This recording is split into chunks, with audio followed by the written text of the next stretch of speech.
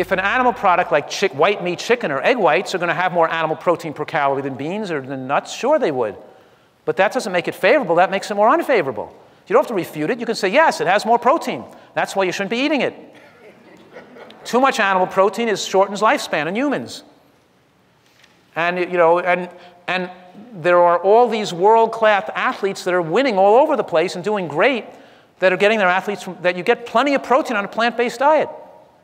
And if you want to eat animal products, if you really felt you needed some animal products to enhance your plant-based proteins, then find a minimal amount you need to eat. You know, keep it under maybe a small amount, like 2 or 3 ounces a day. I don't recommend people have more than 6 to 8 ounces a week. But if an athlete wanted to eat 2 or 3 ounces a day, then get more of your proteins from plants and less from animal products. Otherwise, you're going to be dramatically shortening your lifespan and doing something that's dangerous. So unfortunately, your daughter is doing something very foolish and very dangerous to her survival and longevity.